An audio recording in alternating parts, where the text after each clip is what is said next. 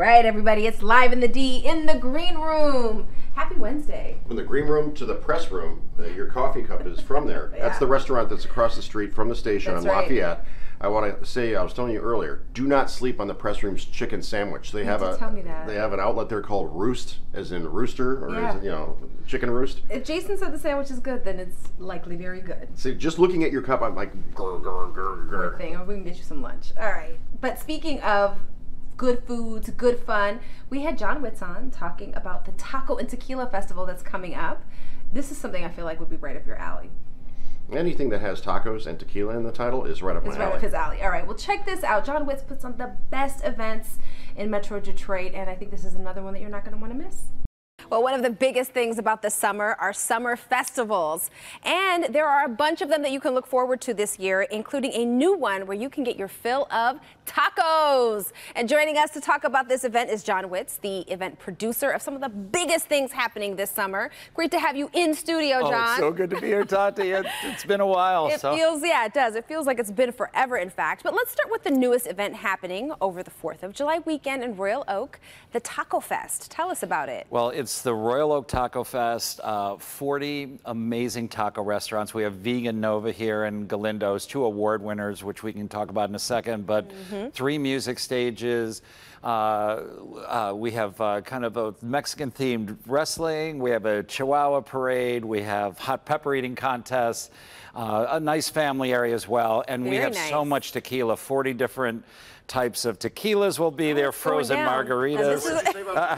I said, we got some Hornitos tequila here, some Reposado, some Blanca. I got some, we'll do some shots to toast at the end, Jason, if we can call you in. Yes. So why tacos? Let's talk about that. Well, tacos certainly is one of the most popular, foods around right now. Not that tequila is also one of the fastest rising, most popular beverages of choice for the summer. So, so the tacos, Vegan Nova, I can mention.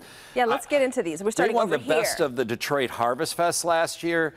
They have a steak taco, which is made with seitan. They use vegan queso in there. They have a barbacoa taco with jackfruit. And that's all this over here. All of this is the vegan side. Amazing. Obviously, corn and some nachos. They have vegan chorizo. So they rock the house, and they're incredible. And then we also have the Cinco de Mayo Best of Detroit winner, which is Galindo's. You see, they're known for tortas and again tacos. They have their asada fries over there and quesadillas. And we're so blessed to have them and many more like Señor Taco, Peace Love Taco, 40 taco trucks, and 40 types of tequilas. So as well. it is going down because this is 40 taco trucks and tequila. Yes. So, tequila is super popular. It goes perfectly with tacos. But do you mind if we look ahead a little bit and talk in the summer, talk about Arts, Beats, and Eats? What's on tap? It's our 25th anniversary, so we're gonna have a great music lineup coming soon. Some of the best artists in the country. Also, an amazing food lineup, family activities. Prior to that, we have Rock and Rides in Royal Oak. July 16 through 19, major family activities, and also the rock side with DJs and bands. And then we close things off as we get into the fall with the Detroit Harvest Fest. Nice. And that's all about the Riverfront Conservancy and the great work they do on the DeQuinder Cut, 60 food trucks, music stages, fun for the kids, pumpkin decorating, trick-or-treating. So we have the summer packed. I love it because this is our time, people. It's going to be 80 degrees today. This is when we get outdoors. Start getting in the mood. Exactly, Tati, We're for out sure. there and having a good time. All right, Jason, come on. You want to come in. A plata from Hornitos, or would you like the Reposado? This goes with palomas. This goes with margaritas. You choose, John. I'm going to give you the plata. Okay. And I couldn't leave him out of the fun, right? We can't have tacos and tequila and not invite Jason all in. Oh, well, thank you. Trying to have a little bit of fun. And then I have a smaller sipping potion, portion. Elixir. I have a lime for you. I'm good. You're good? Okay. Well, let's cheers. Here's to great summer events. Thank you, summer. Hornitos, and here we go. Yeah, Cheers. John Witz events are awesome. Let me just put that out there. I have such a good time at Arts, Beats, and Eats every single year, so I'm glad everything is back, and we're going to go back and have fun. You're making me emotional just for being here, and those are nice words. So it's true. It's the truth. It's the truth. So, John, cheers. thank you for being with us. Yeah, cheers. Look at this food. Vegan Nova, Galindo's. Thank you. You guys had to talk. I thought I would just. That's okay. Oh, you drank already? You're allowed. If you want to know more about the Royal Oak Taco Fest, you can go to the website, RoyalOakTacoFest.com. So we go from the fine food and bakery items to a little bit of a ham. William Shatner. He was great. Coming to town for Comic-Con, and as I've done so many times before, I got to have a 5-minute satellite window with him, and as always, he was a delight. Yeah, I feel like you guys had a real connection. He is an iconic television and movie star, raconteur, man about town, author, spoken word jam artist who has graced the screen since the 1950s. There's a man on the wing of this plane, and it's not T.J. Hooker on the hood of his car, but it is William Shatner. No, it's me. It's me on the edge of a rocket. The guy put a Tesla up on a rocket. You remember that? Yes. SpaceX. So they were going to put me on the tip of that rocket. I just absolutely refused to be on the tip of that rocket. Hey, can we look forward to a sequel to your spoken word poetry jam record anytime soon? Listen, my dear, you're missing a whole thing. There's an album out there now called Bill. Uh-oh. And right now, with lovely music and lovely people accompanying me. And I was invited to perform at the Kennedy Center, which took place last Friday, and it was like a lightning success with the 60-piece orchestra behind me and me doing my thing, and it was fantastic. So yes, you not only can look forward, you can look backward. You're always sharp as a tack. I've lost track of how many of these talkbacks that we've done. I think of you as being an old friend, but you've never even seen my face, I don't think. But no, you will. You will see my face. You are. Are you happily married, or are you looking around? Are you a gallivant around town? No, that's you're the guy around town now. William, you're coming to Metro Detroit this weekend for Motor City Comic-Con. That would be my best opportunity to see you face to face for the first time.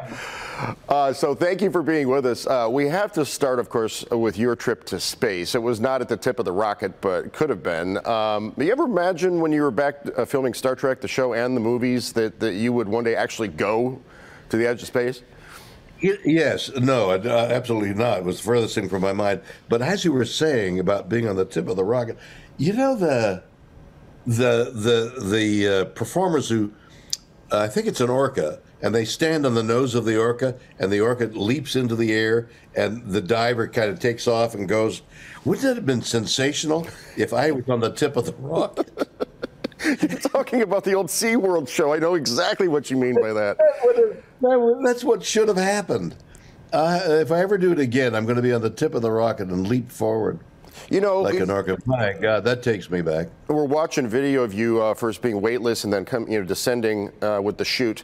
You're coming to Comic-Con this weekend. It's a chance for the fans to meet you.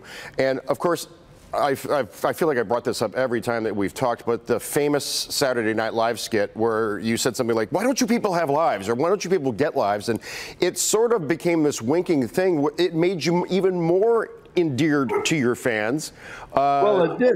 It was accepted with the same humor that it was meant. So I was delighted by that. Because there was some talk, what will how will the audience react? And I remember saying, they understand. You've done so much in your career. If there was a moment on a show or in a movie that you could relive again, would it be a T.J. Hooker hood slide, or would it be a dramatic turn on Star Trek? Or I don't know. What I did on Friday night with stuff that I wrote with Robert Chernow, the lyricist, and Dan Miller, the music, a 60-piece orchestra, and they were there. I was there in front of them for 45 minutes, and they stood and cheered and wouldn't let me off the stage. It took 3, and this is in a concert hall, and they wouldn't let me off the stage, and we had to open the lights after 3 curtain calls, and they were standing and yelling and cheering. One of the great moments of my life. And it's going to be a television show and hopefully an album. That was perhaps, certainly of late, the most wonderful moment I can think of. I was so tuned in. It was a perfect night. I worked very hard on the words and overcoming some of the problems that we had on Friday night. It was just one of those electric nights, and it was incredible. So yes, if I were going to point at something that I can remember, It was on Friday night. So real quick, about 30 seconds left in our satellite interview here. Were you and Adam West, two actors with vocal tendencies, shall we say, were you aware of each other around 66, that you were both kind of hamming it up on screen? Well, we were in a movie. We did something together. No, I mean, I don't know what Adam was doing. I was trying to make music, unfortunately. But I've learned more about how to do what I do better every time I do it. So it looked like it was very successful on Friday. Excellent. So William Shatner, I don't know, this has been so many times that I've had to say goodbye, and every time I say I wish we had more time, but it's always a pleasure to speak with you, my friend. You can see William Shatner and several other stars this weekend at Motor City Comic Con at Suburban Collection Showplace in Novi. The show runs Friday through Sunday.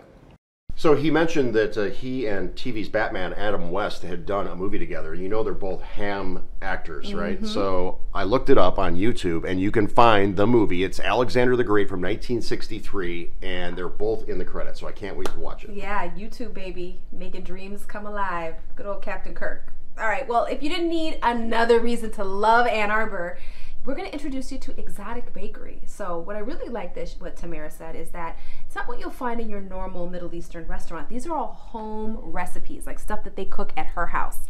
So check them out when you're in Ann Arbor. I think you're going to be pleased.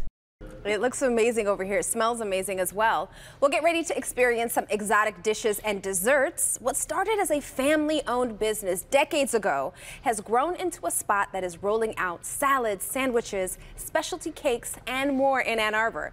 We want to welcome Tamara Al-Khatib. Thank you so much, from Exotic Bakeries to the show. And this is exotic and delicious and looks so flavorful. Thank you. You're welcome. So you describe your menu as having a mix of Syrian and French style items.